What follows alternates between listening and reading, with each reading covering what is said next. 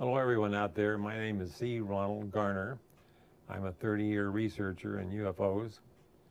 I have spent a lifetime studying the subject. I think I have more knowledge of it than most of the sophisticated researchers out there. I'm about to give Bob Wood and Jan Harzan some documents that have never before been seen by the general public. I'm hoping that they'll be published in the MUFON Journal so that people out there will know what's going on behind the scenes. For whatever reason, I've been privileged and honored to talk to a half a dozen people that are within the secret government. I know their names, I know where they are. Many of them are recognizable by the general public, but I'm going to give these documents today on January the 23rd, 2015 to Bob Wood and Jan Harzan so they can be published in the MUFON Journal. I just want to make one statement why I'm wearing this angel cap. It's a code image for people in the secret program. Those of you out there who know its meaning, you know its meaning. A little bit of background about myself. When I was a teenager, a neighbor gave me a book called Flying Saucers Have Landed by George Adamski. And that just took my interest, and I was fascinated up till this day. When I was 18 years old, I married a woman who was a trance medium. And she brought through people then that I didn't know, but I subsequently, my later years, realized that they were entities from other star systems because she spoke different languages. She was different syntax, totally different person. That was a major experience when I was married to her for 10 years. She was an astrologer for major Hollywood people. So I became an astrologer, her assistant, making charts and so forth. And she was doing these readings. Another major turning event was in 1983. I was working for a mortgage company in Beverly Hills, and the woman manager and I went to lunch one day, and she said that her brother worked at Area 51. I said, "Oh, really? I'd sure like to talk to him." And she said, "Well, I'll try and set it up, but he's a little funny about talking to anybody."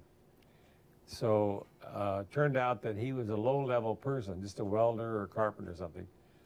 And he told her that he would walk by this one office there at Area 51 S4. People need to distinguish between S4 and Area 51 proper. Area 51 proper is Nellis Air Force Base. That's where they had the B-52s and all of them up there. But S4 is where all the super secret stuff is. It's 15 miles southwest of Groom Lake proper. So she said that her brother told her that he saw this being in this room who had one brown shoe and one black shoe on, and things were all messed up. So he said he went in there one day and he said to this being, he said, "Why don't you straighten up this place? It's a mess." And the being said to him, quote, "Hey, look, fellow, I just put on this body every day like you put on your coveralls. So get out of here and don't bother me." Actual quote. So I wanted to go out there and meet with him. But every time I called him, he said there was a white van circling his cul-de-sac. So he was afraid he was being monitored and he would never agree to being interviewed. But what I just said was direct from his sister. Well, she'd had no reason to lie to me or to play games anyway. It was just a casual lunch conversation. So then, I go to Vegas a lot. I have some European friends there.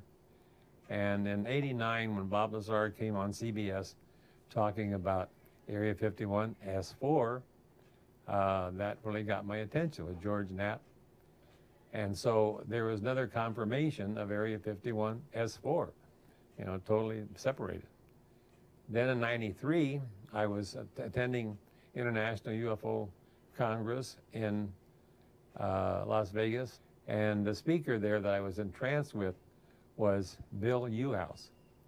Now, Bill Uhouse was an engineer, and he was tasked by the Air Force after he got out of the Marines. He was a pilot for the Marines in World War II, to go to work at Wright-Patterson Air Force Base. And he went to work there working on back engineering special projects. So then they transferred him to Los Alamos, and they transferred him also to Area 51 S4. And he said on camera that at Los Alamos, Edward Teller was there with two beings from a different star system, the blonde, blue-eyed variety, what we call the Nordics in ufology. And they were teaching Edward Teller about this science of whatever from their star system. That's profound. And I have it in some of my videos of Bill Uhouse stating that. So this is the main part that I see as the people, researchers, don't get. We're on regular, everyday conversations with these beings from other star systems at the Los Alamos for sure, and Area 51 S4, and probably Dugway grounds and Brookhaven and wherever. They're coming and going. Either they can manifest and disappear, or they come physically. You know, Richard Dolan calls it the breakaway civilization. I call it an ET fifth column. Now, if you just get that concept in your mind that we are being influenced in our finances, in our wars, in all of these various things by people not from this star system. And that's what needs to be researched. And in my books and videos, I touch on it in various ways. So I'm hoping that this interview will spark other in-depth researchers out there to pursue this line of thinking. And I can give some hints here along the way. I'm going to be doing that in a few minutes, of where to look and who to ask. So that leads me into information that I'm going to hand to Jan Harzan right now. This is a compilation of the current members of Majestic. It's on my website, and it's in my book, but I just want people to know that I'm handing this to him. We'll talk more about that later. Now, the other thing that I need to bring out early in this interview is that the Europeans have their equivalent of Majestic 12. It's called the Committee of the Majority. And I have all their names right here in my hand. Now, some of the Majestic people in this country are on the same list that I'm going to be handing Jan Harzan. These need to be published in the MUFON Journal because for some reason, I don't know why this is, but there seems to be more intense research in Europe than the United States. And that's because the secret government doesn't have as much control. That's my opinion. Exactly. Yeah. And this email was sent to me by one of my insiders.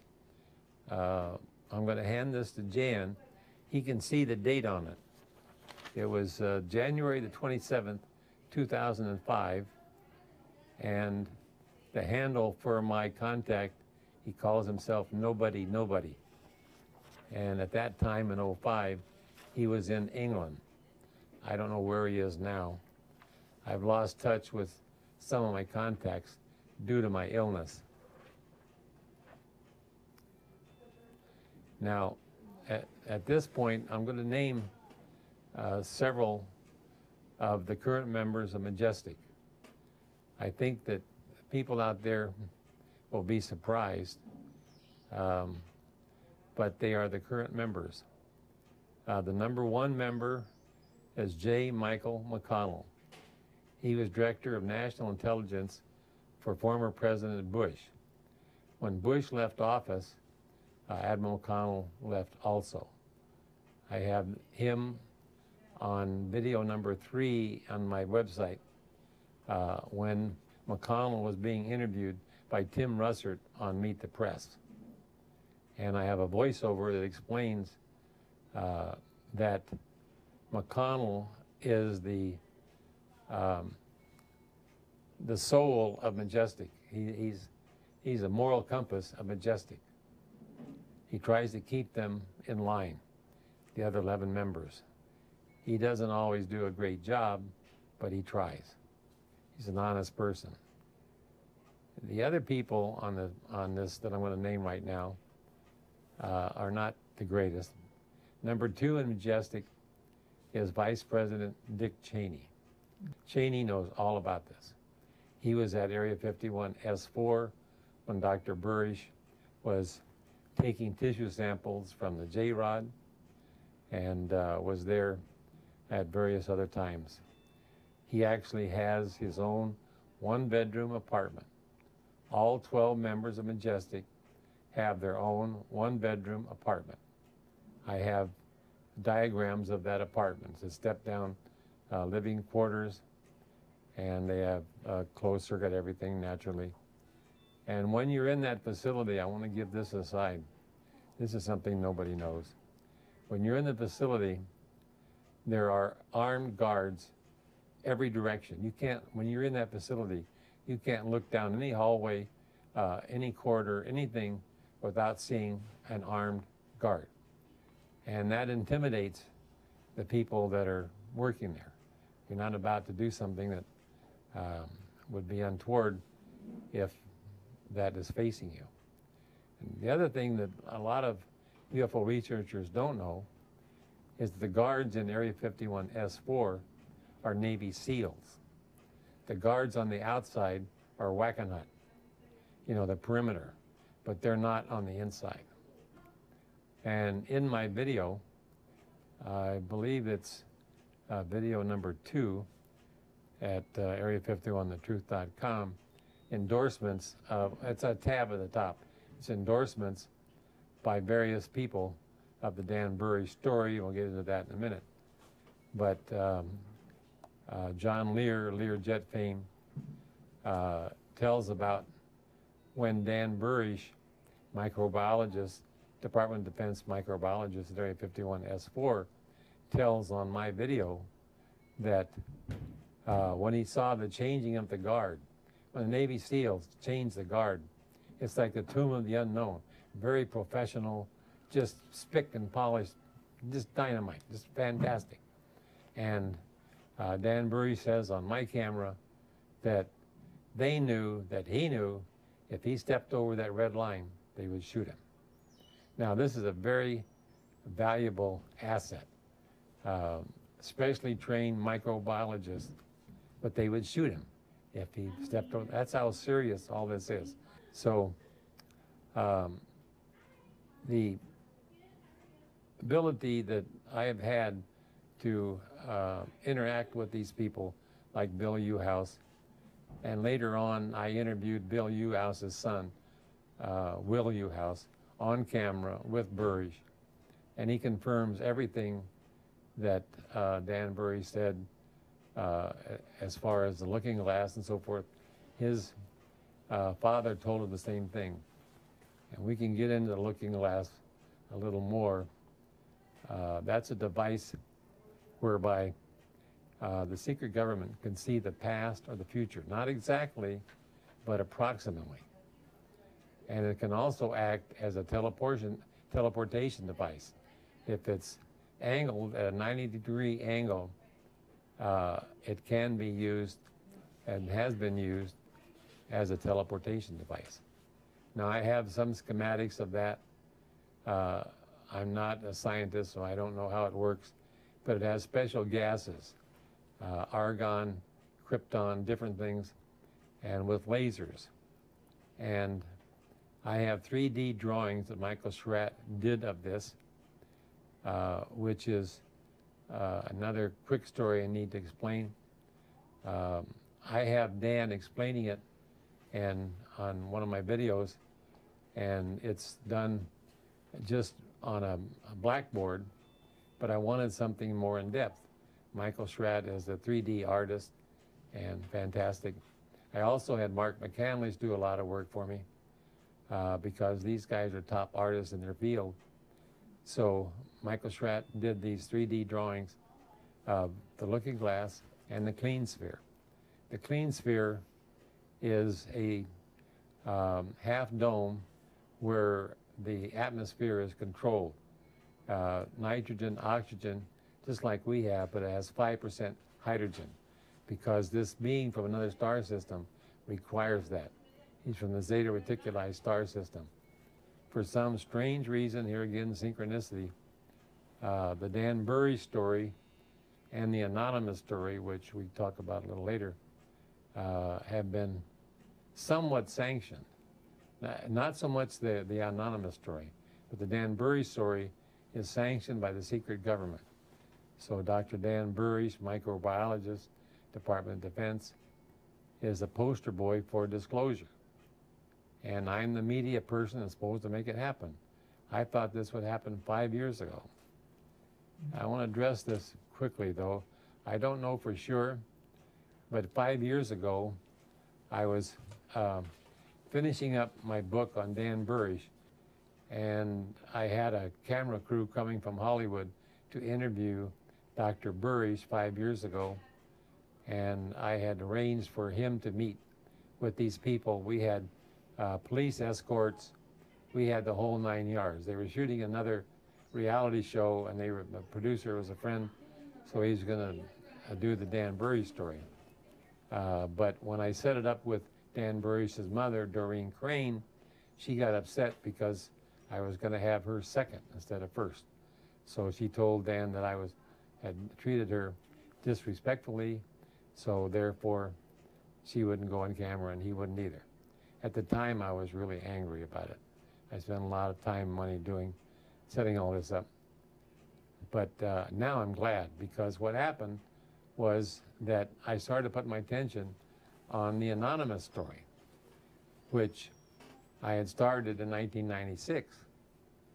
And it was an extremely important story. But, and I don't throw this out as true, but it's strange that my first bladder cancer came about at the same time, within a couple weeks of my transferring from the Burry story to the anonymous story. I can't prove it, don't know, but former Congressman Schiff, Sherry Adamek, Stephen Greer's assistant, they both had quick, active cancers.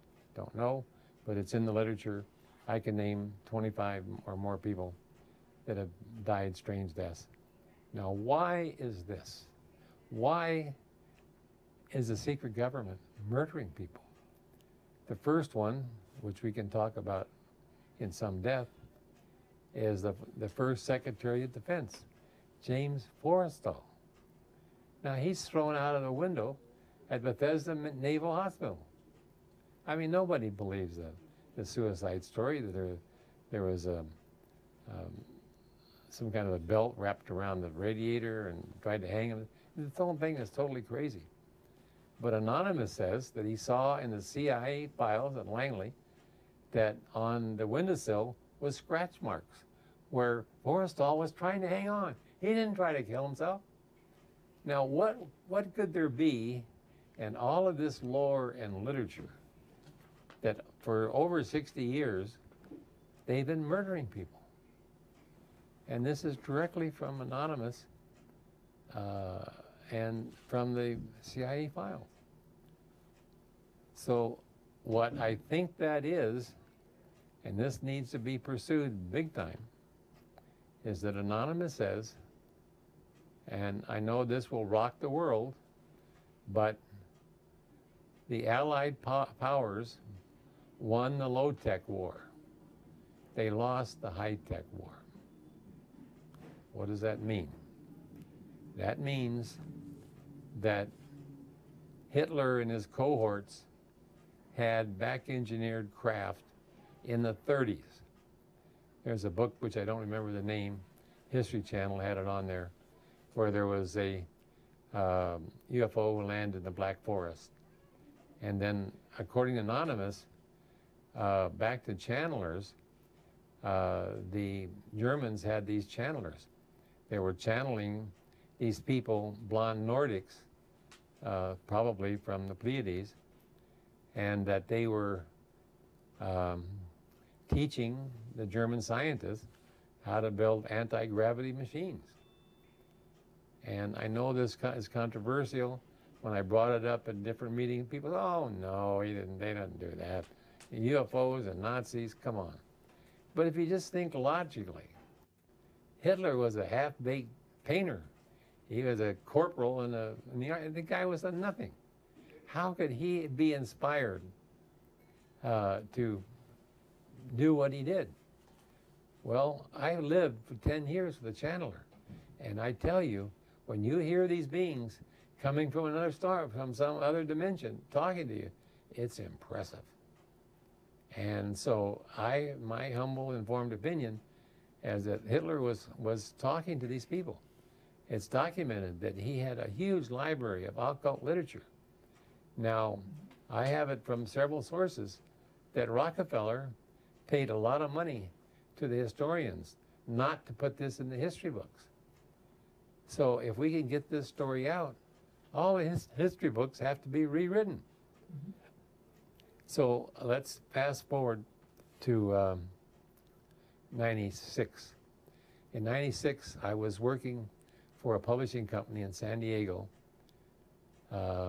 and I went to lunch with one of my fellow employees, and he told me at lunch that his father-in-law had worked at Area 51 and been a cryptographer for the Army, and he had also been recruited by the CIA.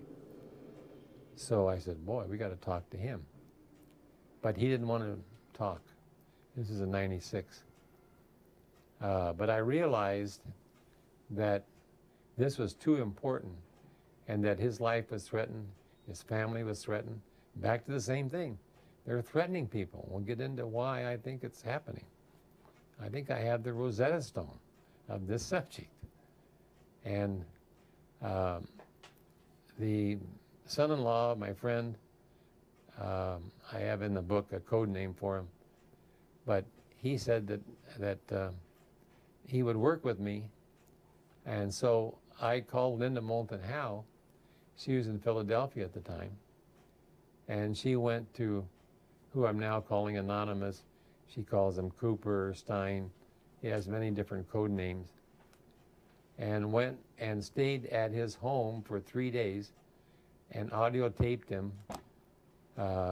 There's 11 90-minute tapes that she taped of him, and she put it up on her site. And so, and that's the last time, because Anonymous asked her for her not to contact him anymore, ever again, after, I think it was June of 96. So she actually went on Coast to Coast and played some of that audio with Art Bell. I think it's archived. And Art Bell is blown away. He's saying, Linda, this is the biggest story ever. But I pursued this for over 15 years with the family. And in 2010, his final secrecy oath expired. So I was at lunch with the family, Christmas lunch, in 2010, and they said, finally, you can go public with it. So in 2010 till today, I put together this book, and it's just called Anonymous. And it's basically Linda Moulton Howe's interview, but I went through every page of it and made certain changes with Anonymous that he demanded be changed. That's a long story why that is, but He wrote out his memoirs. I have his handwritten memoirs. He doesn't own a computer. He's not into anything technical that way. He's good at cryptography, but that's another story. So that's what the book is, annotated and enhanced by my working with his family. It's an absolutely true story. My book right now, which is #1 on Amazon, Alien Disclosure at Area 51, I have, in the appendix, I've added the current members of Majestic. So I've named 2 of them, Admiral McConnell and Dick Cheney. I'll name the 3rd one, Greenspan. Now, naturally everybody says, how do you know it's Greenspan? I'll just give you a little vignette of something that I learned along the way. The people in the Black Ops, I mean, they gossip. You know, people in the Secret Service gossip about Bill Clinton, what he's doing. I mean, that's what they do. You know, they're just people talking about things. And so back, I don't know, it was 6 or 7 years ago, Greenspan, in case you don't know it, is married to Andrea Mitchell, NBC, about 20-some years his junior. So Dan Burrish was telling me that the people in the Black Ops were kidding around about that Greenspan and his wife were in the hot tub and he threw his back out. Now that was just me talking to somebody in the black world. Then on TV the next day I see Greenspan in a wheelchair. Now, that's just a little vignette. But I've told Linda Moulton Howe, I've told Stanton Friedman, go try and talk to McConnell. Nobody will do it because everybody has their books, their videos, whatever their shtick is, they want to promote that. They don't, you know, I'm hoping that this will open the door to some other people. Now, the other one that you need to know about is about Henry Kissinger. Henry Kissinger knows all about this. He has his own, all of these people on Majestic have their own apartments, 1-bedroom apartments at Area 51 S4. I have drawings of it.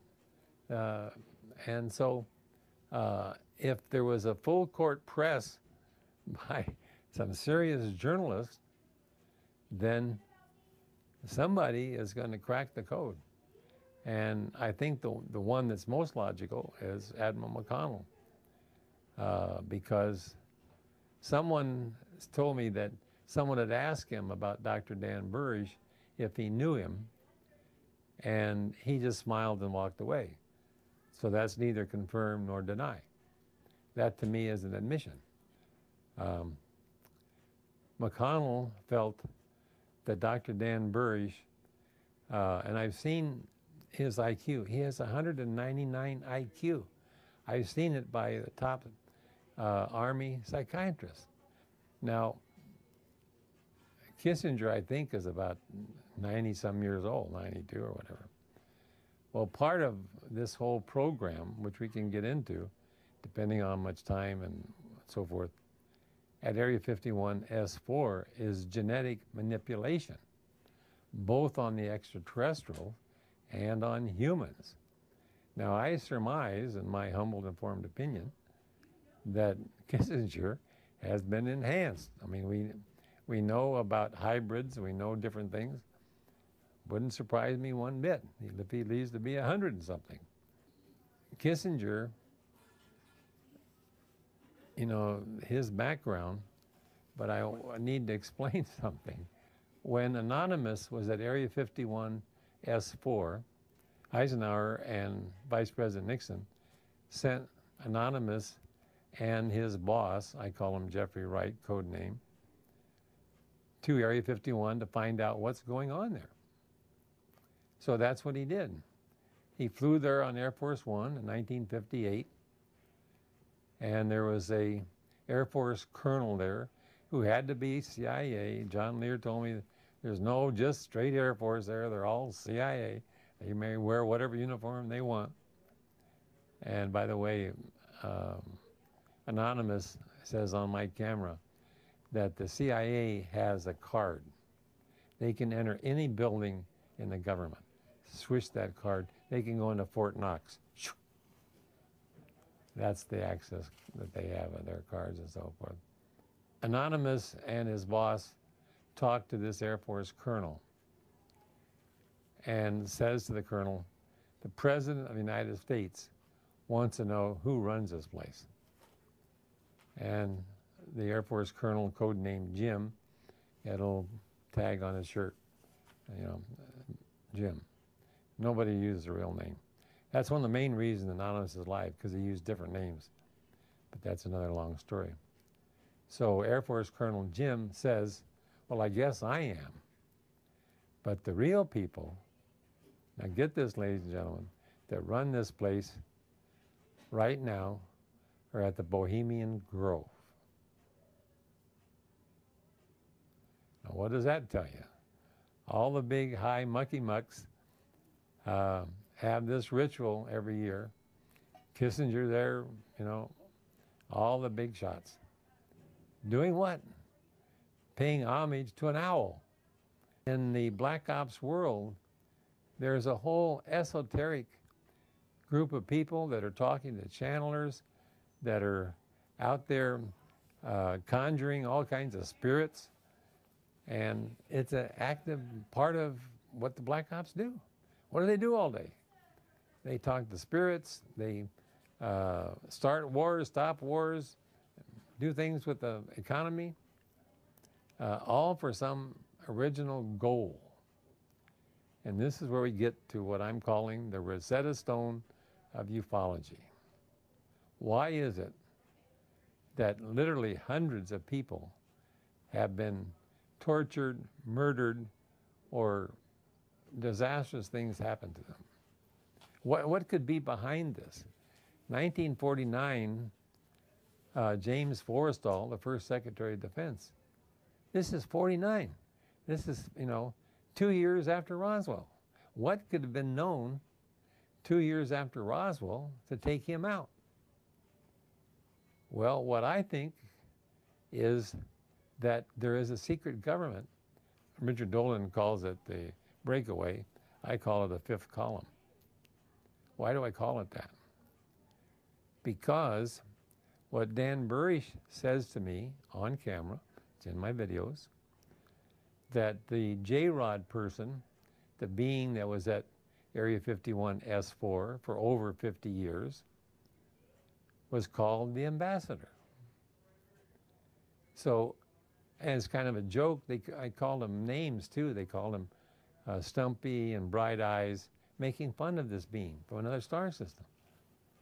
So if he's telling our secret government all of these secrets, then there's some kind of communication with these other dimensions. And Dan Burish, being such an intelligence person, was tuned into this J-Rod person because the J-Rod was on a ship that Dan Burish was abducted into when he was 9 years old at Mayberry Park in Lakewood, California. So they had a communication going on.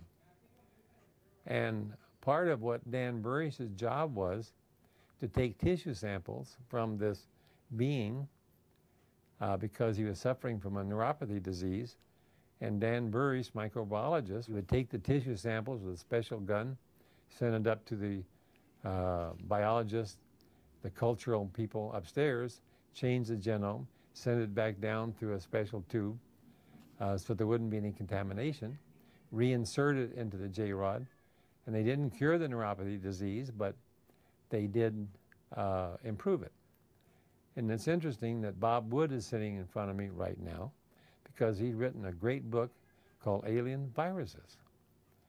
Now, why is it, one of the reasons that the Black Ops have kept this a secret all these years is because some of these beings are toxic.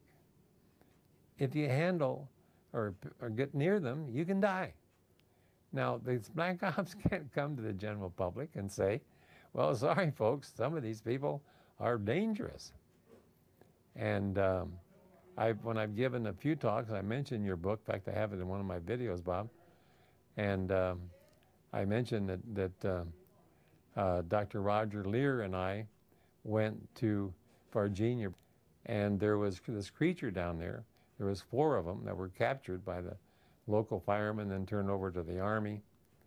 And those creatures are big eyes, protuberances on the head, sort of a reddish complexion. And so Roger Lear and I went down there in the mid-90s to try and interview this orthopedic surgeon that had operated on this being. The being in Virginia, Brazil, and John Mack went down there also earlier than Roger Lear and talked to the 2 girls that saw the being, talked to the girl's mother, interviewed him. And I've talked to Danny Sheehan, who's close to the family, and has said that he thinks that he can get us footage. So anyway, what the plan was with Roger Lear and I, when we went to Brazil, we had a really good time down there. The people in Brazil are just wonderful. Was to interview this orthopedic surgeon that had operated on this being. Because a year before, Dr. Roger Lear had gone down there on his own with A.J. Govt to translate, and he interviewed this orthopedic surgeon. What he said was, A.J. Govt set up this meeting with the orthopedic surgeon, and this is basically what the orthopedic surgeon told him, is that one early morning, about 2 or 3 o'clock, he was called into the hospital, and he didn't know why, but he came into the hospital operating room, and here was this creature on the operating table with a compound fracture, and we don't know which leg it was, but there was a military group outside. There was military people inside the door, outside the door, and there was this Brazilian general that told the orthopedic surgeon, get in there and fix it. And that's what military people would say. Just fix it. The guy's got a broken leg, just fix it. So the orthopedic surgeon approached this being and put his splint on it and did whatever he had to do. And there's like a green mist that just filled the room. And in one day, it was totally healed. And the being telepathically told the orthopedic surgeon that in their world, they heal with their mental powers. They don't need intervention by doctors, which I think is fascinating. So when we went down there together, I had to come back early. So Roger, with A.J. Govt, went to see this orthopedic surgeon again. This time he denied everything. He said it didn't happen because they had gotten to him. So Dr. Roger Lear, one of our many projects, was to, with Jaime Maussan, spirit this orthopedic surgeon and his family out of Brazil to Mexico, and then have go on camera and tell the real story. Now, it didn't happen, but A.J. Govt told me 3 or 4 years ago that there's new information, so we need to find out what new things are going on in Brazil, in Virginia, and all down there. So the point I'm making here, because this is apropos to Dan Burrish, he says all the time, I've never met an alien, but I have met an extraterrestrial. What's the difference? Well, my difference, what I can contribute the difference is, an alien is like this creature in Brazil. It's totally alien. There's no genome of humans in there. And whereas an extraterrestrial is a human from our future, which gets into time travel. And Linda Moulton Howe said, wonderful researcher, I just love her to death, at her presentation at Contact in the Desert, July of last year, of 2014, talked about the eternal now. There is no future or past. When someone has a deja vu experience, they're slipping time, both present and past. Art Bell went on his show years ago and said he was living in an apartment with a sliding glass door out to a parking lot, which his car was parked there. So he was sitting there reading or something, and he saw a car crash into his car. Well, he got up, he went out there, opened the door, nothing. About 15 minutes later, a car crashes into his car. So there's a slippage of time there. And Willie Strieber says the same thing, that he was driving with his son, teenager, and his son's friend somewhere on the New Jersey Turnpike or someplace, and they turned off to get some lunch, and they pulled up to this diner and had a wonderful lunch, 3 people, and cost $2.87. And so Willie Strieber said, what's this? So they leave and go and then way back, well, let's stop at that diner. So they stop at the diner. There's no diner there. And they asked one old coot there in the gas station, well, we came through here a week ago, and there's a diner. He said, oh, that burned down 40 years ago. So, and people that are watching this probably have had that experience in their life where there's a slippage, either forward or backward, because we're interdimensional beings. We have a soul that's eternal, and that we can tap into that soul force on a regular basis. That's what you do in dreams. You're activating all of that. So the part that I'm emphasizing here in this last part of this is that as far as I know, people in ufology, except for Jim Mars get into the German connection, the Fourth Reich. And that's a major, major reason for the cover-up, is that Operation Paperclip, when all of those German scientists came here, they came with all their Gestapo. And on my camera, Bill Uhouse says that when you are in the Black Ops world, you have your own personal handler. Dan Burish has it. Dan Burish is this big, heavy-set guy called Little John. That's his handler. So when you're in the black world, you have a handler. He's with you your whole life. He knows everything about you. He knows your family, he knows your illnesses, he knows your weaknesses, your strengths. And every so often you have to take a lie detector test. They monitor you all the time. That's why these people don't come forward. And sometimes, bad things happen. So that's the level of secrecy that you're subjected to if you rise to these levels. So when McConnell was talking to Dr. Dan Burish, basically as his godfather, he looks after him. All these other microbiologists are dead, but Dan Burish will be 52 February the 2nd of this year. So McConnell asked Dr. Dan Burish to become number 9 on Majestic. Well, Burish was reluctant, but he said, well, okay, this is in early 2005. So they had a meeting, and that's the same time frame that I got that email that I just gave to you gentlemen. So Dan Burish suggested in April of 2005 that there be a vote for or against disclosure.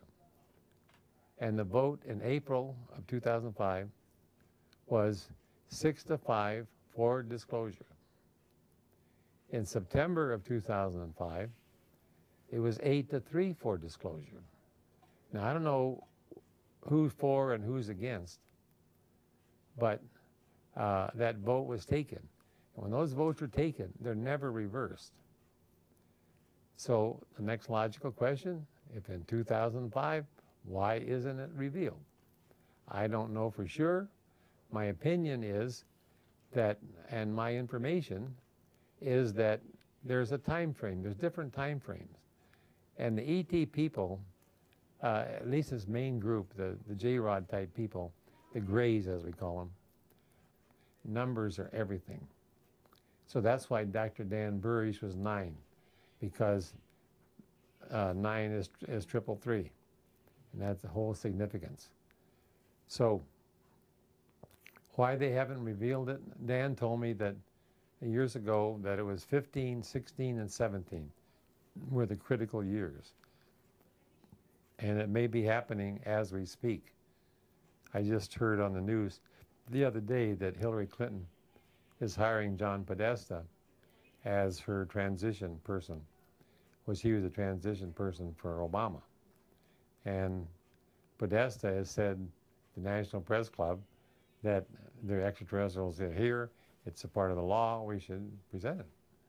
Now that's pretty significant, that a potential Democratic nominee for the President of the United States, and she knows a lot about this subject. She was given a lot of information from Rockefeller and Kissinger. You tied Kissinger back into the Rockefeller Initiative. And so I've held this information back. I haven't told anybody till here the last part of my life. I don't know how long I got, but the best, whatever I got, I'm going to try and get this information out. The 30 years that I spent on it were very valuable. I'm very pleased and honored to the people from the inside the secret government have been able to get this information to me. They knew that I was an honorable person, that I would disclose certain things, hold other things back.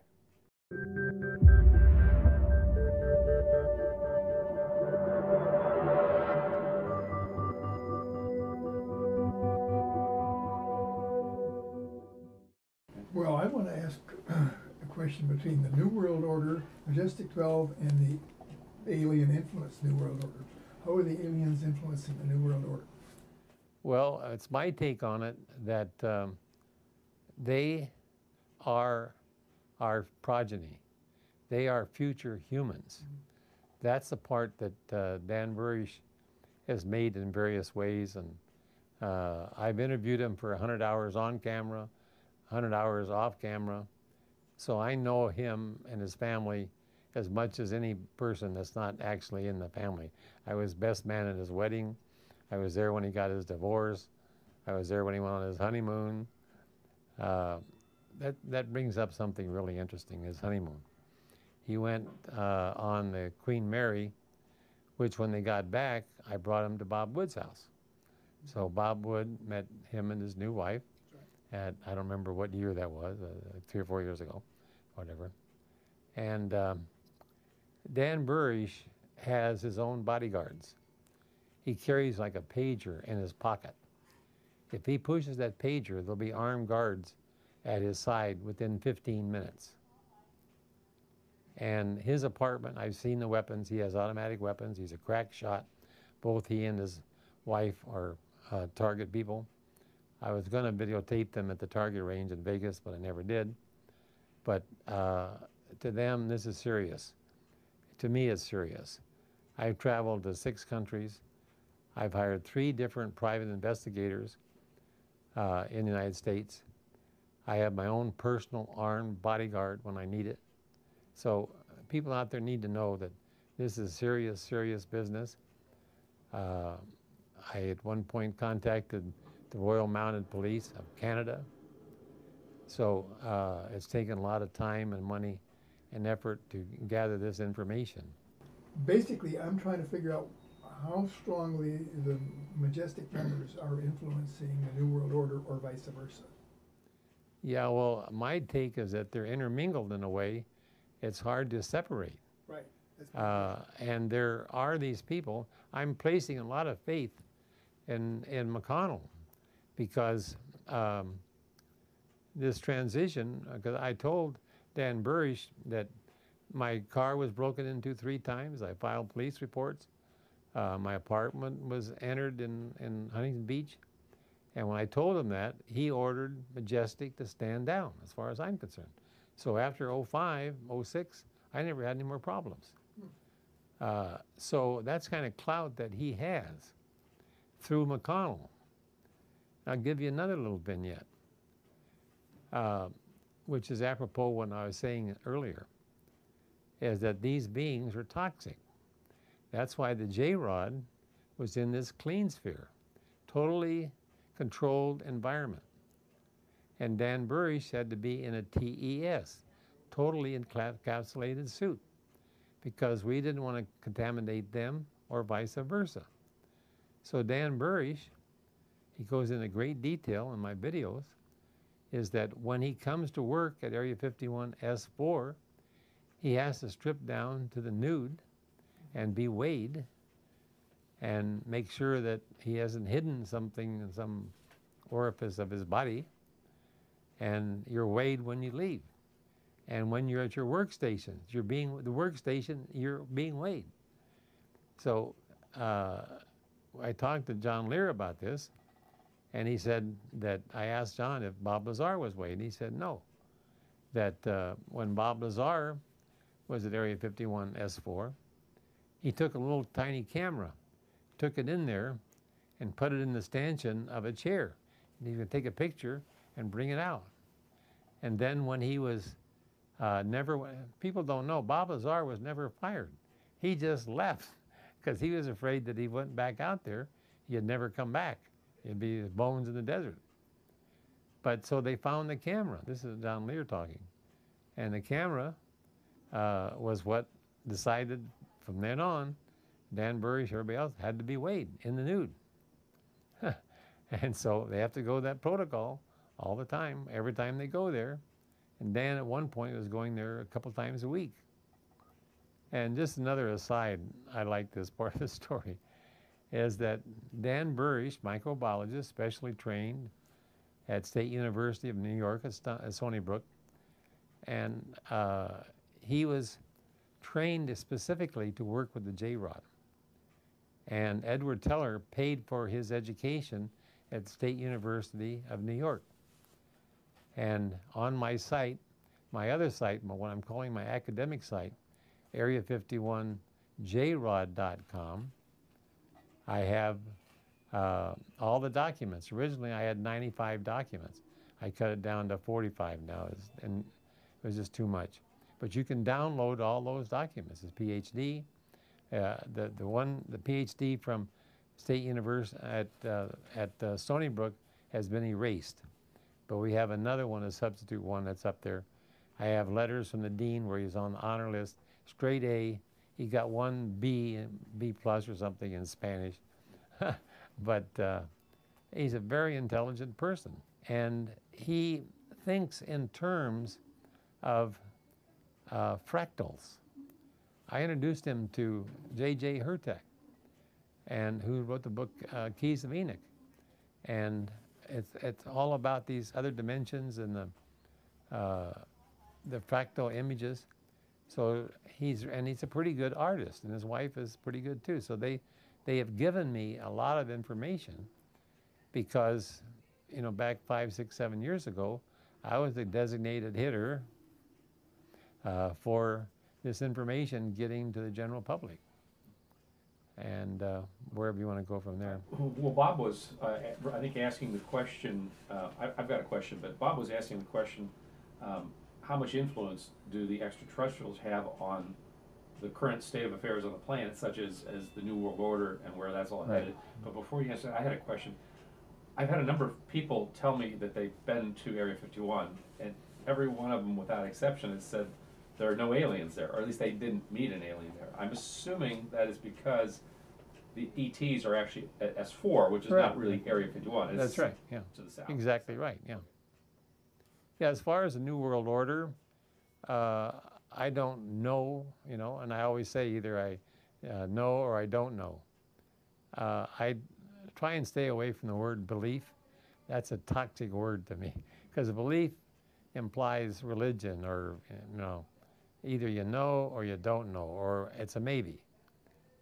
So all of the New World Order has to do with what we were discussing a few minutes ago about timelines, and that if certain things happen, it changes the timeline. So when Dr. Dan Burish changes the genome of an extraterrestrial, this changes their whole culture. And just an aside, I love this little vignette about Dan interacting with the J-Rod.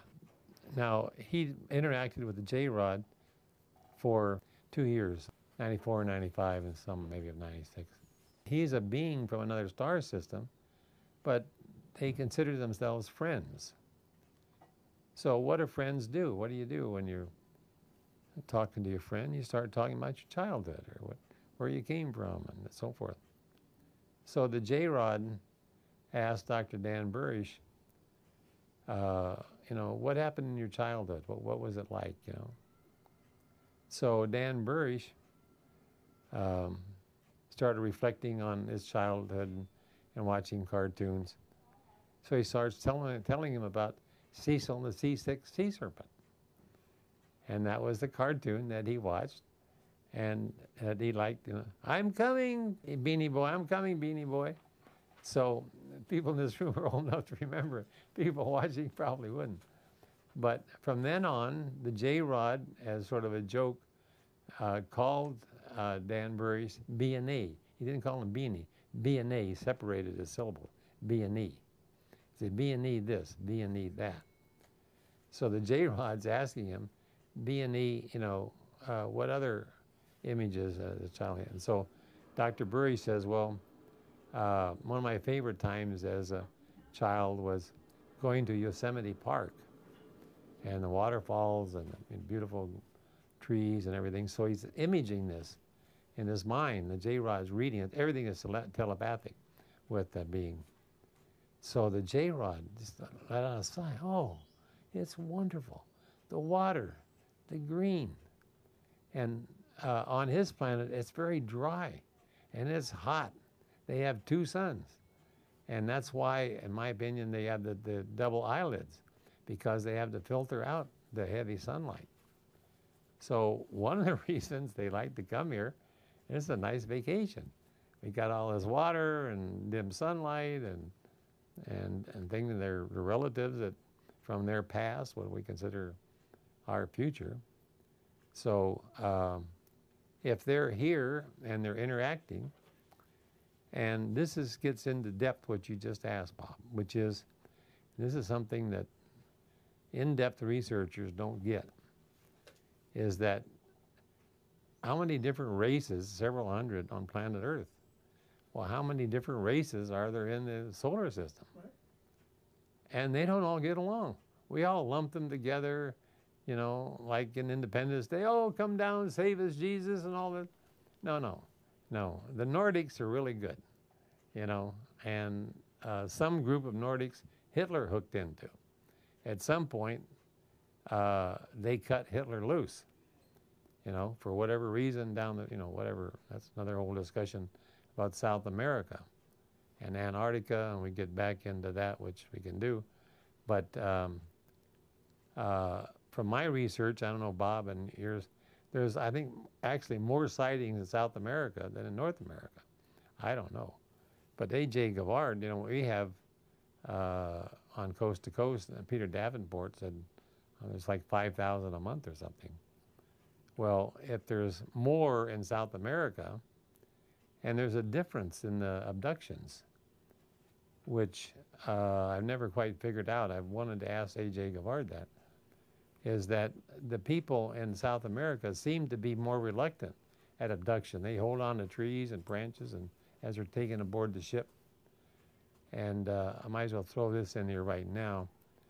I don't remember being abducted myself, but when I was a teenager, I had some serious nosebleeds.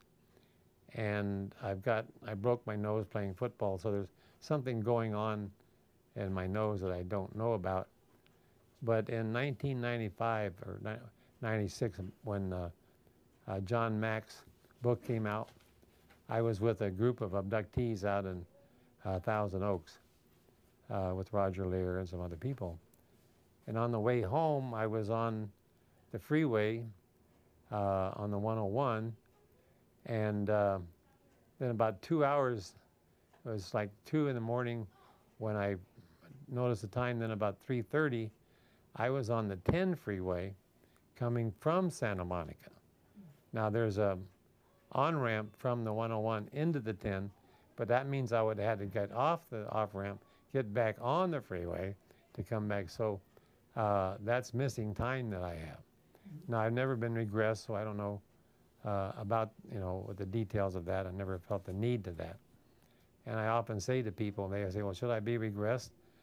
And I say, well, if nothing's bothering you, it's not a good idea to wake sleeping dogs. Just my opinion. But if something's bothering you, yeah, if there's some trauma, but I wouldn't do it unless there's some real reason for it. But A.J. Govt and the other researchers in South America talk about the natives and the people being, taken aboard, really fighting it big time.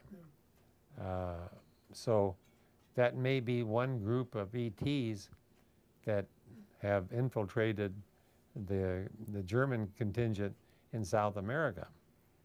And that's a whole other thing that should be researched with A.J. Govt, because if Operation Paperclip and we brought all these Gestapo intelligence, Nazi intelligence people, they just fit right into the CIA.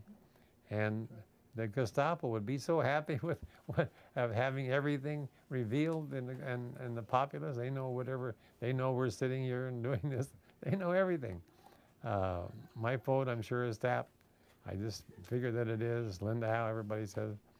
But that leads me to just question that maybe these intelligence groups are trying to hear what one group of ET is talking to another group of ET about.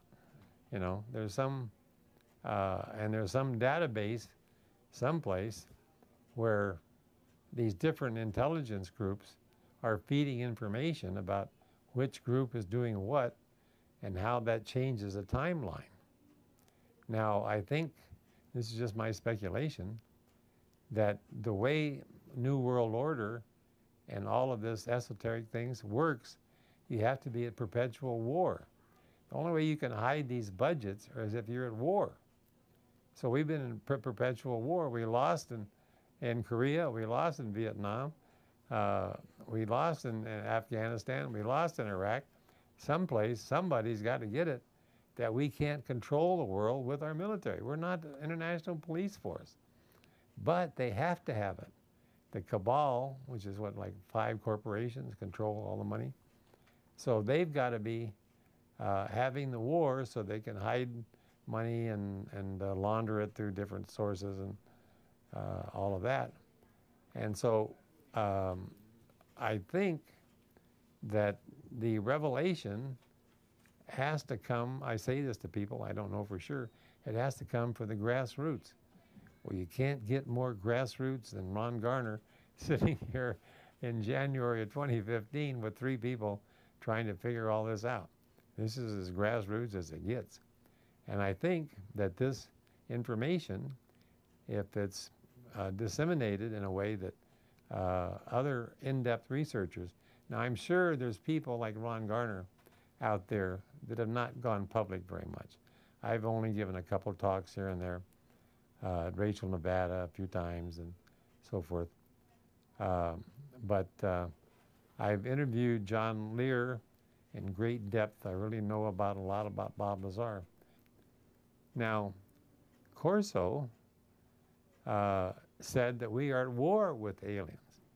And that's chapter 17 of his book, The Day After Roswell. He lays it out. But he says that they're clones. And how do you know that they're a clone?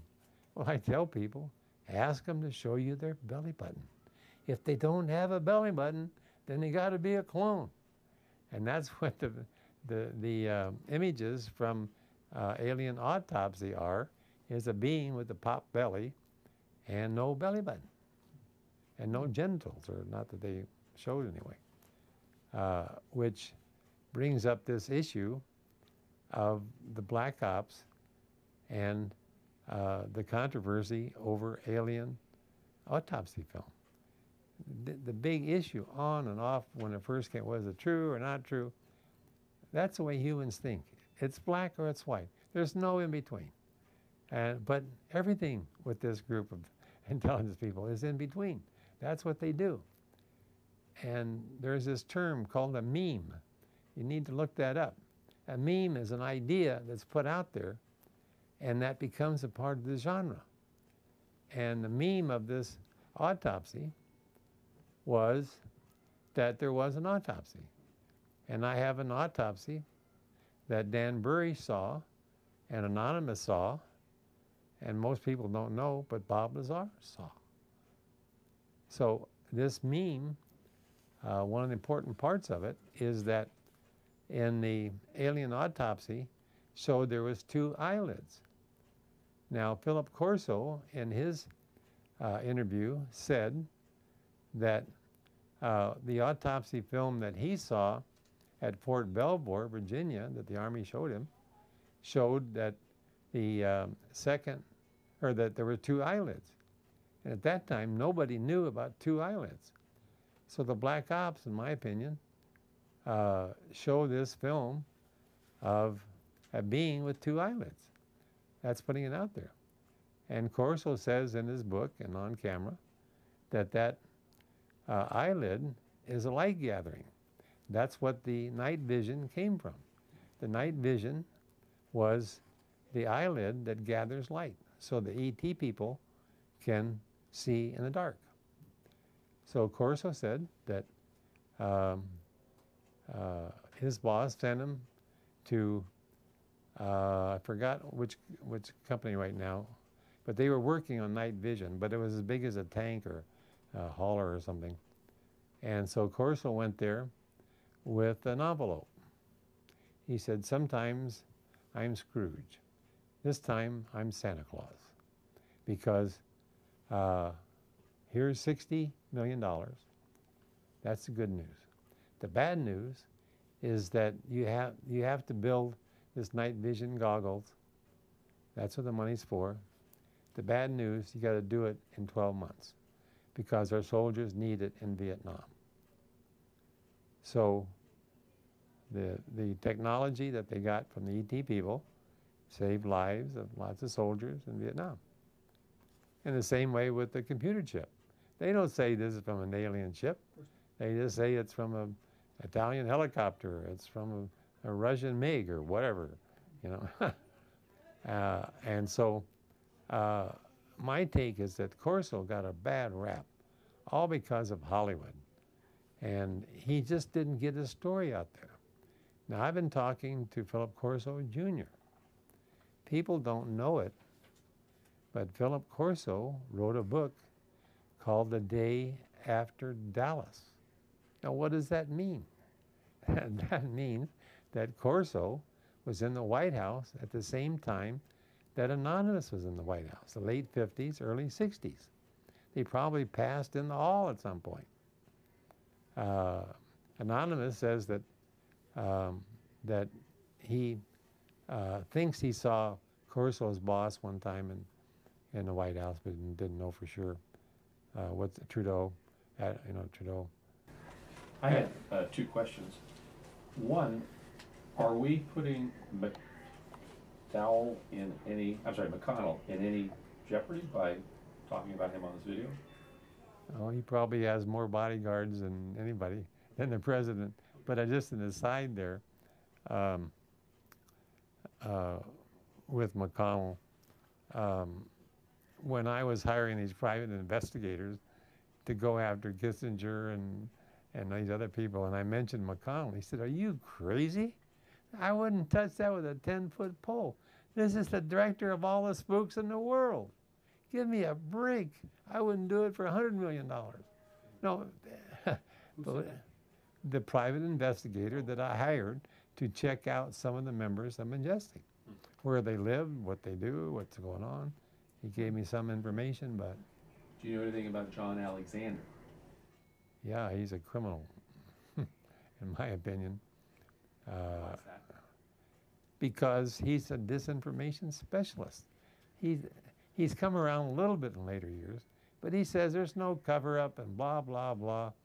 And there was one at the International Congress a few years ago, some speaker didn't show up, so Bob Brown put him in there, Alexander in there.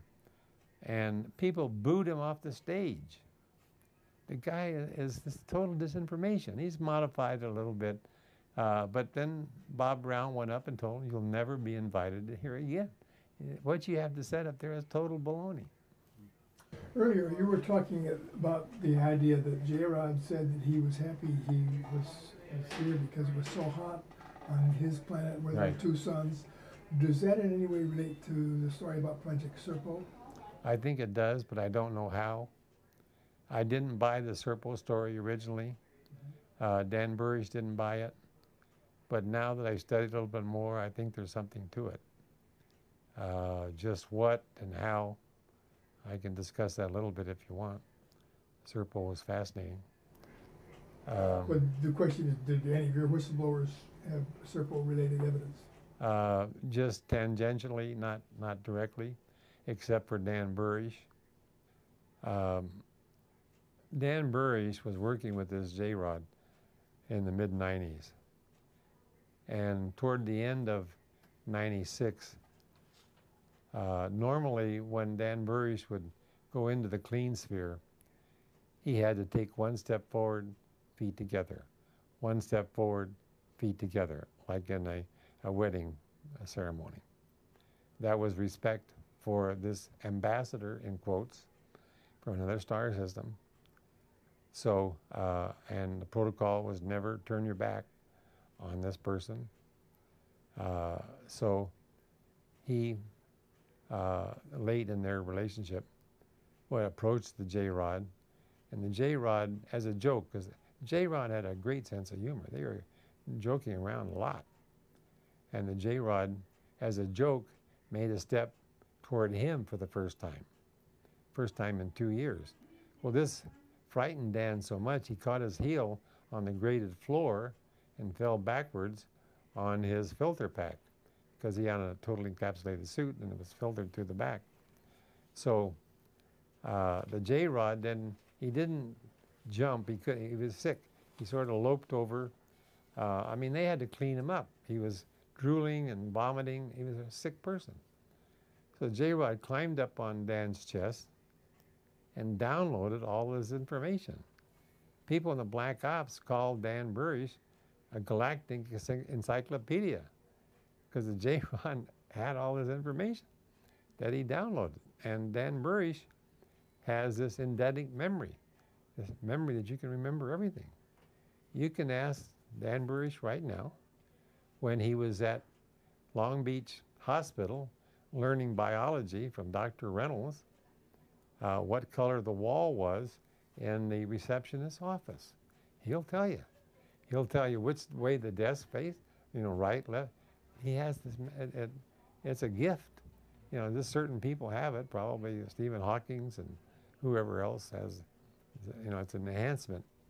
And that's when Dan was enhanced, when he was taken on board the ship from Mayberry Park in Lakewood when he was 9 years old. He was enhanced purposely to try and heal this J-Rod. This is why I'm saying that the timelines change if you do certain procedures or the economy does certain things or we go to war certain ways and all that stuff. So Dan Burrish is getting all this information, and Zbigniew Brzezinski was in the observation platform at the time. So at that time, they didn't have anybody suited up in this totally encapsulated suit to get him out of the clean sphere. So it took about a half an hour, and Zbigniew Brzezinski and whatever other group of Majestic watched all this, asked Zbigniew. And so, and Dan was in a coma for about a day or two after that. When this being from another star system climbed up on his chest, they ramped up the pressure. They could have killed the J-Rod. Now this is a being from another star system. They're going to protect their guy, screw the other guy. Dan is saying, no, no, no. He had two means of communication. One was to the scientists or doing all this research, and one is to security. So when he's saying no, no, no, he's saying no, no, no to them not to ramp up the pressure to harm this being. They thought he was saying no, no, no, stay away from me, J-Rod, because, and so there was a little confusion there. I had to get that straightened out. And he told them, you know, but this is another explanation of that. When Dr. Dan Burrish goes in to meet the J-Rod, he has to go through all these protocols of washing him with all these special liquids and all that stuff so he can't contaminate. So he has to go through this hallway or whatever, however they have it set up. And the protocol is you never turn back. Once you start down that gantry, you don't turn back. But just so happened one time, Admiral McConnell was there in his civvies and saw Dan, and Dan in his suit turned around and gave him a big hug. From that time on, Dan was a star. Everybody said, this is McConnell's guy. He's younger in age and seniority, but the main guy's hugging this guy, you know, in the decontamination chamber. So from then on, Dan was king of the realm. Whatever he wanted, you know, you're the main guy. So Ron, you said that Dan Burrish was abducted at the age of 9 for the purpose of enhancement for the future for things. Later, when he would meet J-Rod. Right, like 27 years later. To help J-Rod get well. Right, that's right. Okay, so I just want to make sure that's... Yeah, that's right. Yeah. And so the second question I have is, you mentioned at the beginning of this conversation that J-Rod had said to Dan, we don't put splints on things, or we don't heal ourselves. No, this is the being in Varginha. That's a different kid. Different being. Okay. That's a creature in Varginha. Okay. We use our mind to heal ourselves. Yeah, that's in Brazil. That had nothing to do with J-Rod. Okay, but J-Rod obviously didn't have the ability to heal himself by his mind, or however the other. No, obviously not, because they were trying to heal him. Right. And but part of that power of the mind addresses what the Black Ops want Dr. Dan Burrish, microbiologist, Department of Defense, want him to do, which is to translate what the J-Rod says into English. So each time he would spend with the J-Rod, they would debrief him. But he only told them about 20%. But the Black Ops didn't pursue it too much. You know, they didn't want to irritate Dan, and you know, by asking too many questions. But this leads us to the big finale, which is that because of this looking glass device, they can turn it into a Stargate. There is a Stargate in Abydos, Egypt right now. There's a certain part of it, I have it diagrammed. And so the Black Ops was going to open this Stargate in December 2003.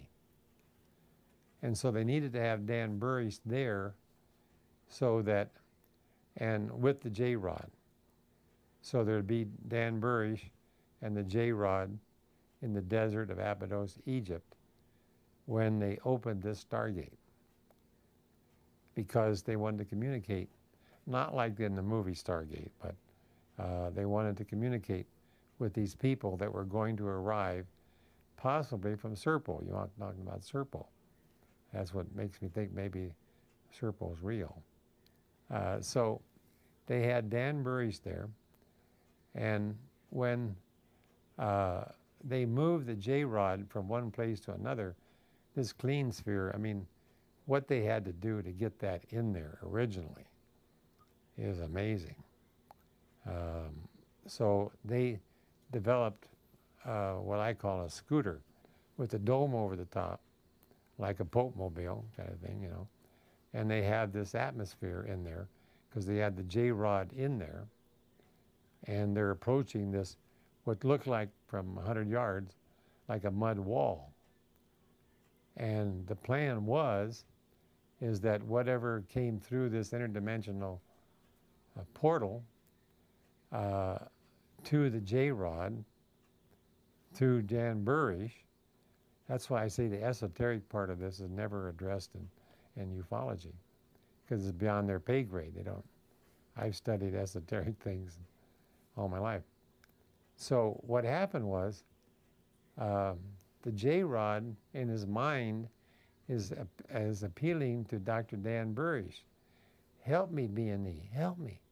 I want to go home. He missed his wife and his child, just like we would. He wanted to get back to Zeta Reticuli. He's been here for over 50 years in this so-called ambassadorial suite. So Dan's saying, I can't do that, you know, I don't. But then Dan just said, screw it.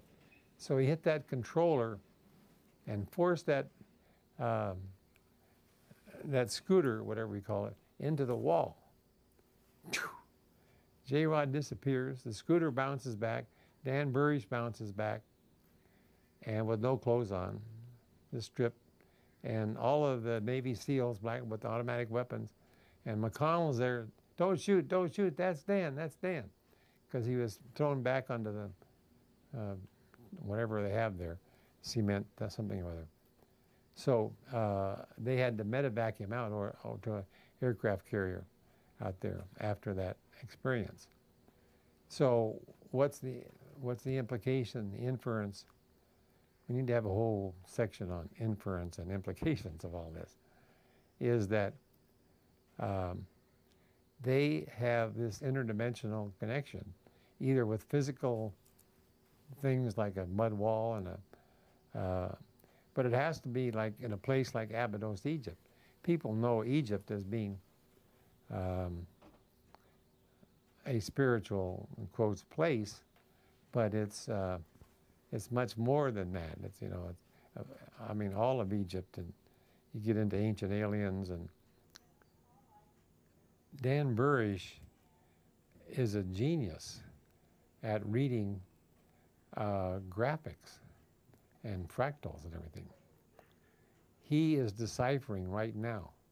He has 500 individual diaries of UFO beings' writings, their writings. I think, I don't have it with me, but I have a sample. Where did he get those from? From the J-Rod, when he downloaded all his information. Then he wrote it all out, and that's part of his research. So Ron, I had a question. We're hearing a lot these days about jumping. More Eisenhower and different people coming out and saying that they've been to Mars. So they go into a jump room and they jump. Was any of that ever discussed with any of the witnesses you met? No, just that Dan Burish doesn't believe Serpo was true. But I don't think Dan knew too much about Serpo at the time. Well, one of the most exciting things that I've learned today is that Edward Teller had personal interactions with aliens about technology. Oh yeah, Bill Uhouse, I have it on camera. And Teller was at the head of the conference table in Los Alamos. And there were two beings there. And they were Nordics? Nordics. And Dan Burish was at some meeting, not with Edward Teller. But if you go on my site, Alien Disclosure at Area 51, go to the appendix, and you will see a document, 3.5-page document, written by McConnell. Stanton Friedman wants signatures and watermarks.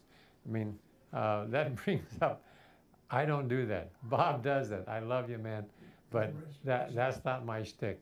I'm not going to go there. I take the people around that hand me something, they know what they're talking about. So in this letter, it explains why Dan Burish was chosen, why Bob Lazar was chosen, and the background of all of this. This is by McConnell himself. So if somebody will download it or get the book, or the Kindle book, or you can download it from area51jrod.com, all of those documents are downloadable. So you can, it takes a while to do it, but for the in-depth researchers, which I'm hoping MUFON will flush them out of the woodwork, people like me that have been behind the scene, that will expand these bits of information. Well, over the years, you've been giving or lending us hard copies of some of these documents. Right. Are those basically the same things that are on Right. the websites now? Yeah, right. Some of the same things. So that, because in this field, Corso says it, they don't have to cover up anything. Ufologists will cover up by fighting among themselves. That just goes with the territory. And the people are people, and they want their book, their video, their shtick on it, but they're people, God bless them, Jim Mars and Linda Howe and Richard Dolan and Timothy Good. In fact, I'll just throw this as a good place to put this in there. I often say to people here in the hospital, and people, well, 30 years, give me the whole thing of UFOs in 2 minutes. I say to them, I'm sorry, but if you haven't read 3 books, I don't want to talk to you. You got to read Day After Roswell, Timothy Good's Above Top Secret, and what was the third book? Behold a Pale Horse. Yeah. Until you read those 3 books, don't talk to me, because you have no background, no context, nothing to contribute. I do have several questions that I wanted to ask about. Okay. First one was, what's the status of the Eagles Disobey screenplay from 2004? Is that just... I wrote a treatment on it, but it never went anywhere. Okay. I gave it to the screenwriter people, and it's in limbo now. Right. Have you been personally threatened by people who do not want to see your whistleblower information released? I've been visited by Homeland Security. Okay, really? And in a nice sort of way. They identified themselves, sort of? Yeah. So it wasn't a covert? No, they identified themselves and said, well, all right, certain things shouldn't be talked about. It'd be a good idea. Yeah. But, the covert visits are the bad ones. Yeah. Have you signed any contracts with individuals or entities that would control the publication or release of what we're talking about? Well, no, nothing. On the anonymous story, I have total control of, I have a 13-page legal document that says that Ron Garner, Stargate Productions, has total control of everything, the videos, audios, everything. And that was signed in February of 2013. So you got copyrights under Stargate? Right, everything, yeah. And Daniel Sheehan, I just talked to him yesterday, went back and met with Anonymous in July of last year, where he verified everything I just said. Now, this leads to what I was saying earlier, that Majestic, there's the 12, sure, but there's all kinds of subordinates all over in academia, in the media, everywhere. They got them.